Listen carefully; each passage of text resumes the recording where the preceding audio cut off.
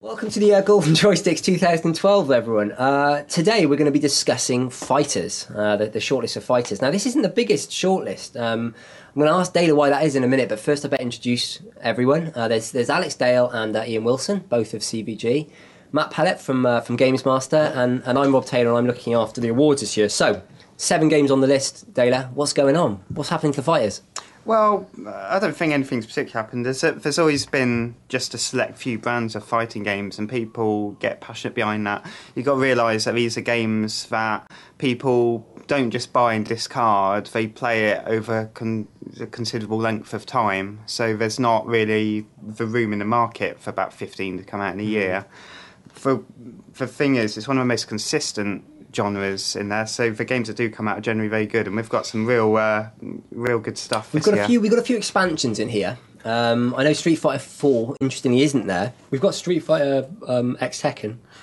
Street Fighter Cross Tekken is an interesting one because, as I was saying to Matthew Pellett the other day, it's a really solid, really well-made game and very thoughtfully made, but unfortunately there's a bit of a flaw in the way the juggling works, which means that online it's very easily exploitable, and for that reason I wonder if it's going to be out of the running in some... Is that one of those mini-games where you hit a car with juggling? You're wrong. Juggle? No? Basically, if you've played Tekken, the idea is to hit a light punch and then hit them again in mid-air. But yes, I would say some readers, some listeners will know what I'm talking about, and others will be lost. So we'll just keep that division, I think. I know about like IK Plus back in the day, but no, seriously. I mean, I'm not a massive beat 'em up fan. I love the Naruto series. I mean, I'm not sure if they qualify as absolute beat 'em ups because they've got lots of kind of other sort of strings to their bows, like very cartoony, lots of like sort of interactive button mashing-y bits. Well, it's interesting to see him in the same category as UFC. Who do you think would win in a fight between Naruto and Brock Lesnar, Rob? I'd go for the guy with the whiskers. Yeah, I would as well. Yeah. It's a good pick. But not when he's a woman. Last I checked, Brock Lesnar can't turn into a giant fox demon. Yeah. Well, you never know. They take a lot of drugs. You never know. Allegedly. Allegedly. No, legal ones.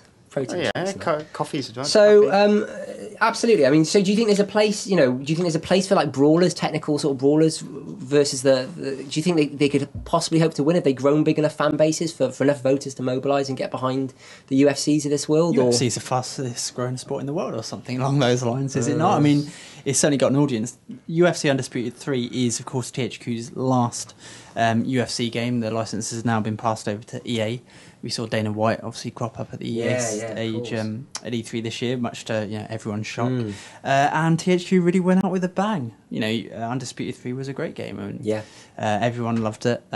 We certainly did it at Games Master. But you know what? All those games on the list we did very well in GM. Like Blazeblue, which is obviously perhaps doesn't have the wider fan base that a Soul Calibur or a Street Fighter Cross Tekken might have. A hardcore game, isn't it? But it looks beautiful. And the fans who love that game, they really do, and for very good reason. I think Blazeblue, very technical. The Blazeblue fans are going to really need to mobilise and get behind this, Ian, because I mean, last year Mortal Kombat actually ended up winning. Wow, yeah. Well, Mortal Kombat's obviously got quite a long history in the gaming world. A lot of people will have sort of have fond memories of it back in the day in the arcades and the sort of just the brutality of all the fatality moves and things like that. So I think that's going to sit high in a lot of people's memories. Personally, myself, when it comes to fighters, I can tend to dip in and out of them. I'm more of a button masher myself. So there's probably going to be some hardcore fighters cringing at that statement, but I would echo what you said about Blazeblue. Just the visuals on that game are incredible, and it's there's so much going on the screen. Pick a winner time then, Ian. Well, I'm going to go with Blazeblue. I just think that's an incredible looking game. Dana?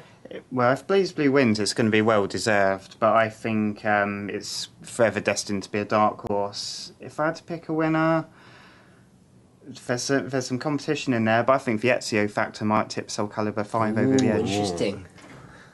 I was going to say Soul Calibur 5 as well. It just seems to came out of nowhere. No one's mentioned it, and then everyone's tipping it. It just seems to be like the most mainstream fighter, I would say, on that list. It's got a very wide-reaching appeal, not just because of Ezio, just because it's been around for a long time. It's always been very well regarded. I think Street Fighter X Tekken's going to do it just because of the combination of fan bases. They might just have a cheeky one on it.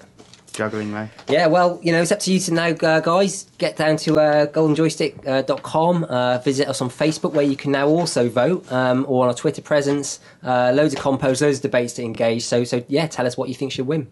See you there.